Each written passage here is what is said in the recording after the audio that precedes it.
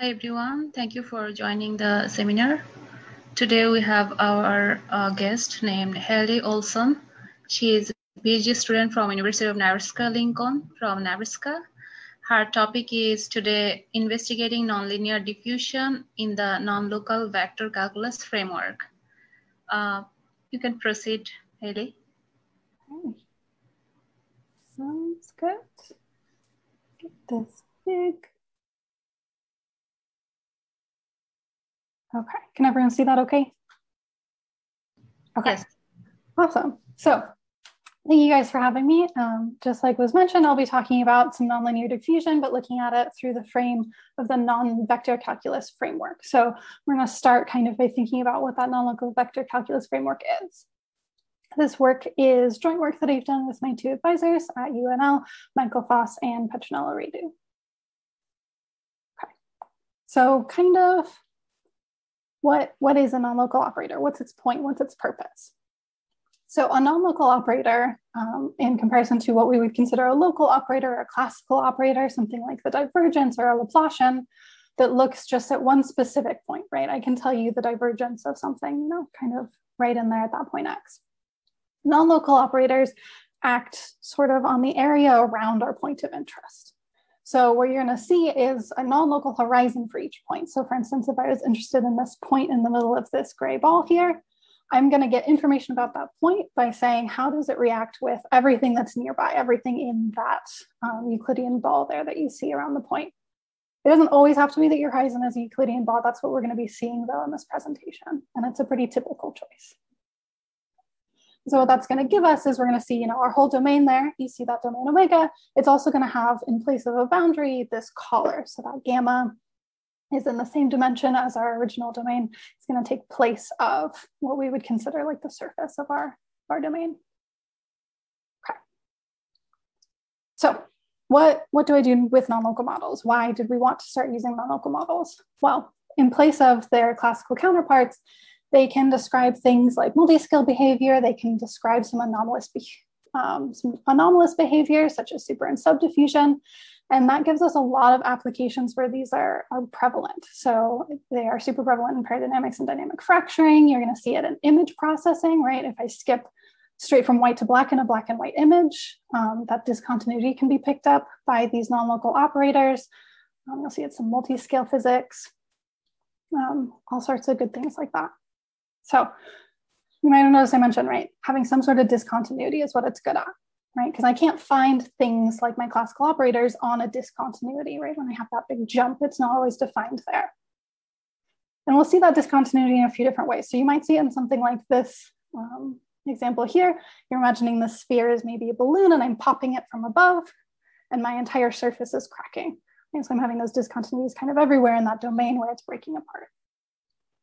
I could also have a continuous domain, but the thing that I'm looking at is changing discontinuously. So if you think maybe if I took some oil and water and I shook it up in a jar, right, it doesn't quite mix with each other. Oil and water doesn't like that. So I have each individual point is either oil or water, and I want to be able to model what it does when it's settling down. That's something you'd imagine kind of in a scenario like this.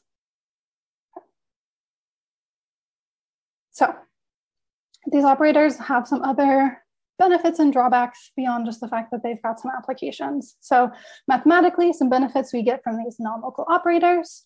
So they can act on functions that are just integrable. They don't necessarily have to be continuous or differentiable or any of those nice properties that we tend to see. As a consequence, that makes our set of possible solutions quite a bit larger. We've also seen that these non-local operators, they're useful in problems involving Sobolev spaces. And then lastly, we can use the non-local framework to hopefully allow for some well-posedness in some difficult nonlinear systems. Hopefully maybe something like the Navier-Stokes equations.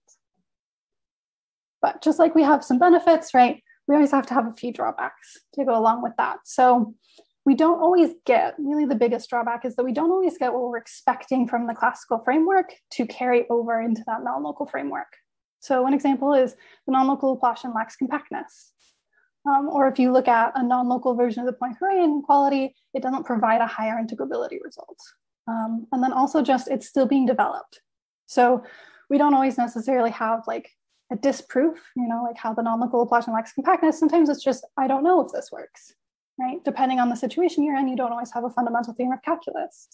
The Helmholtz-Hodge decomposition, it's still kind of in the works. We're pretty sure there is one, but we're still waiting on that kind of thing. Then we also have some benefits and drawbacks in terms of those applications and some physical interpretations. So again, that little to no differentiability is really useful for those examples that we saw previously, like that dynamic fracturing we saw with the balloon or the phase separation we saw with those blue and red diagrams. The other useful thing is that, as I mentioned briefly before, we can capture kind of those weird behaviors such as anomalous diffusion. And then a nice other thing is that these non-local models will actually have a lot of kind of fine tuning that you can do. They're all going to be defined by what we refer to as the non-local kernel. You'll see it referred to as alpha in this paper. And you can kind of adjust that to do precisely what you want it to do. So you can really fine tune a model that way. But then it has this drawback where, well, I can make it be anything. So now, it's kind of difficult to calibrate it if I have too much freedom there. And then we also have issues where, that interaction horizon that we mentioned before, that delta ball, doesn't really necessarily have a clear physical choice in terms of our applications. A lot of times you just pick the delta that, is easiest to compute, or maybe you pick one that you're like, I think maybe the application would do okay with this, but there's not always a clear idea of how far is too far for 2 points to not have an interaction. You'll also see a lot of these operators with an infinite horizon, because there really is no place to just cut it off. And then lastly, kind of spawned by those horizons of interaction, your problem requires that caller that I mentioned that's in the same dimension as your domain. And that can be difficult for your physical interpretation. Think about maybe, you're doing something on a surface and you want to do something with heat propagation. Well, normally you would just need the surface. You just need to know the heat on the surface of that thing, or maybe on two ends of one pole, right? In order to do a non-local system, I need some sort of volume. You need to be able to take that measurement on the whole volume, and that can be difficult to do, or if not impossible in some situations. There's a whole class of thinking based on, how do I interpret, if I just take the boundary, could I extend it to get myself a volume so I can do non-local systems, that kind of thing. But there's not always, we have issues with some clear physical choices in terms of boundary conditions and horizons, those kinds of things. So the non-local calculus framework, there's a lot of different ways to introduce it, but usually what happens is you pick what your gradient is going to be, and you build everything off of that. If you look into the literature, you'll see a few different options for your gradient. You can see 1-point functions, 2-point functions. There's a weighted version of the gradient. There's a lot of different things going on. But once you pick it, right, then you kind of move forward from there. You want those standard things to apply. You want your gradient divergence to be adjoints, right, which is actually usually how you just find what your divergence operator should be. You want your Laplacian to be the divergence of the gradient, all those standard things. Right. So as I mentioned, after you can pick as many you can pick different forms of gradients, you'll see a lot of different ones. After you pick your gradient, that gradient's also going to have a non-local kernel, which you'll see as alpha, and you can pick a wide range of those as well. So you have a lot of options here for setting these up. Okay. In particular, we're going to be looking at the non-local gradient divergence from Dominguez, Lehec, and Zhao, a pretty standard paper from a few years ago with these operators. You'll notice that they do actually take different dimensions in terms of inputs. So my divergence takes a 1-point input. That gradient takes 2, but you'll be able to put them together to make yourself a non-local Laplacian. Oh, non-local Laplacian comes in the slide after this, I think. Okay, so that kernel alpha that I mentioned, right? This is the thing that we are going to say, this determines the operator essentially. How this alpha behaves tells me how 2 different points act towards each other, essentially. So how do X and Y behave? Are they close together? Then they should maybe be more impactful towards each other. Are they farther apart? They should be less impactful, is usually how those go. So with that in mind, we have some stipulations for what that kernel is going to look like. So I'm going to have that alpha squared is going to be a non-negative and rotationally symmetric function. With that rotational symmetry, right, alpha then is only going to depend on the distance between X and Y. So a lot of times if you see alpha with just one input, it's going to be because it's looking at a distance. And then we also sort of have this exponential dampening condition where it has to get quite small as the two points get far from each other. So what that roughly is going to look like for your kernel is that anything that lies in this gray area is fair game. Right? So it'll roughly have this idea where if the 2 points are close, they mean a lot to each other, you'll get that heavier weight. As they get farther away, they'll be less weighted. And then when we talk about these operators, so we're going to talk about these operators converging to things as delta gets small. And what that's going to mean is I'm taking my kernel and I'm just chopping it off. Once 2 points get delta apart from each other, the kernel becomes 0, the operator becomes 0. So we're going to kind of slowly shift this delta bar in so that the kernel has a smaller and smaller support. So that's going to be what's kind of happening with that kernel when we're looking at those convergence results. Okay.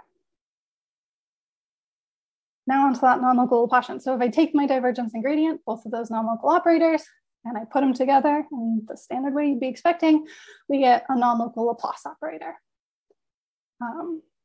A lot of times in this paper and in others, you'll see it kind of rewritten using that idea of just looking at a delta ball around a point, right? So you'll rewrite it so that the integral is just centered at 0, and you're looking primarily at u of x and how it deals with points that are z away from them. There's one way you'll see that a lot. Okay.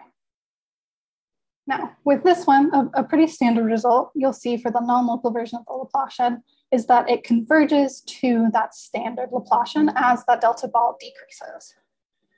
In order to do that, you do need a little bit of scaling. So I'm going to throw out front of my non-local Laplacian this scaling function sigma delta, which does depend on the action of your non-local kernel. But with that scaling, as delta gets smaller and smaller and smaller, we're going to localize to the same exact behavior you'd get from the classical Laplacian.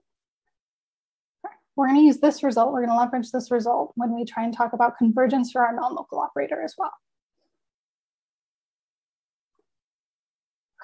In particular, in this work, we're going to look at a specific nonlinear form. So this nonlinear diffusion operator. So you've essentially just thrown in this little f of u inside my divergence.